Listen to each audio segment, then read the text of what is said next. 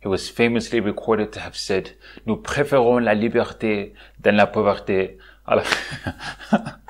What is the line? Let's talk about Sekou Touré.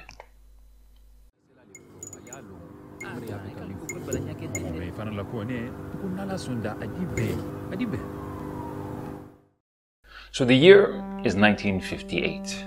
The whole of West Africa is under the hypnosis of the French, the English, and the Portuguese. The Republic of Guinea is part of the old French West African Federation. Now, somewhere around this time, the French, under General Charles de Gaulle, come to realize that they could no longer contain the resistance from their North and West African colonies. Hence, they decide to hold a referendum with their West African colonies. They were given two options. Yes, to accept inferior membership of the newly established French community and continue receiving financial and technical aid, or no, to gain immediate independence but be stripped of all forms of French aid. And so it was held on the 28th of September 1958. All of France's West African colonies had voted to remain under French rulership, except for the Republic of Guinea, whose population had strongly and overwhelmingly voted in favor of independence. 4 days later, on the 2nd of October, 2 Octobre, Guinea was declared an independent state, with Sekou Touré as its founding president. Now, obviously, this didn't sit well with the French, especially since Sekou Touré, according to reports, was early on believed to be in favor of the French community proposal. They didn't think an African country at that point in time would have the audacity, let alone capacity, to vote for a separation. But hey, it happened. And like all bad separations, the French quickly withdrew all their resources from the Republic, leaving Sekou and his people broke on so many levels. So what the Guineans do? Well, they turn to the communist bloc. The Russians, the Chinese, as well as their African neighbors, Ghana. Long story short, with major assistance from the international community, Sekou and his people had managed to fend off the socio-economic pressures from their resentful colonizers. This move was said to spark the revolution that led other French colonies in the region to fight for independence in the years that followed. And voila, there you have it. An example of how effective leadership changed the political landscape of a whole region. You're probably wondering, who was this Sekou Touré? Or as he himself put it, qui est cet homme? Well, pour vous mettre à l'aise, cet homme est un fils de la Guinée. He is a child of Guinea, born and raised in a town in central Guinea called Farana. His dad and his mom from the Malinke tribe. He was the great-grandson of Samori Touré, who I'm gonna do an episode on in the future, don't worry. Now, the Farana born and bred's disruptive moves could be seen from an early age. From being expelled from school at just 15 for organizing a student strike, to spending some time in jail at the age of 25, it's safe to say that he wasn't afraid to voice his opinion.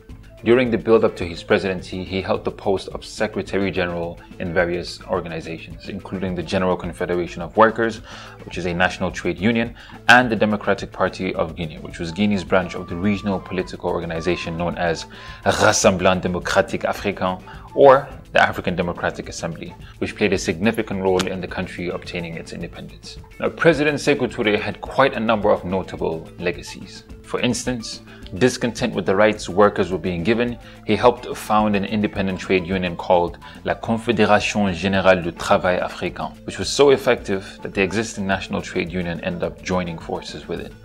Also, he spotlighted the rich West African heritage by bringing them to grand theaters to be displayed before audiences that would otherwise not be exposed to such exquisite cultural manifestations. This was said to attract new audiences, as well as bring about a new genre of music that fused between the more West African sounds with those produced by Europeans and other cultures. Moreover, he paved the way for females to attend universities and thereafter joined the workforce. These were just some of the many great things that could be said about the man that was known for his ability to articulate his ideas effectively and maintain composure when addressing the toughest crowds. But obviously, he wasn't perfect. He had his fair share of flaws, miscalculations, and wrongdoings. For example, in 1968, he effected a cultural revolution under which he mainly did two things. Firstly, replaced the state language of French in primary and middle schools with the 7 most spoken native languages in the country, because he believed that every child should be fluent and educated in their mother tongue. Secondly, he substituted a lot of school assignments for vocational training, mainly to inculcate agricultural skills in students. Now, the problem with this revolution was that while you had parents working as farmers in rural areas of the country and sending their kids to middle schools in the cities for them to acquire new knowledge, not only were their kids coming back with a poor command of the state and university language, i.e. French, they were being taught farming skills that they could have learned back in the villages anyways. Now, some writers have referred to the kids that grew up during this period as the lost generation. Ouch. Other things have also been documented.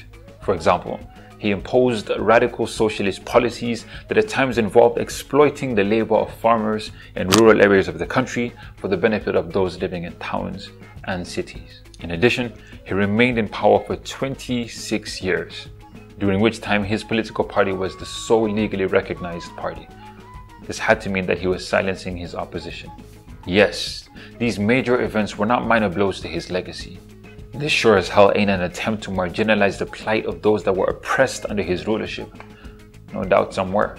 But we must acknowledge the fact that this was a man who not only played a vital role in leading his country to independence, but a man who stood as a proud pan-Africanist that relentlessly fought to uplift his people and form meaningful ties with other African nations, which at the very least tells us that he had his people's best interest at heart. And of course, we can't forget that behind all great leaders are phenomenal personalities, whether known to us or not.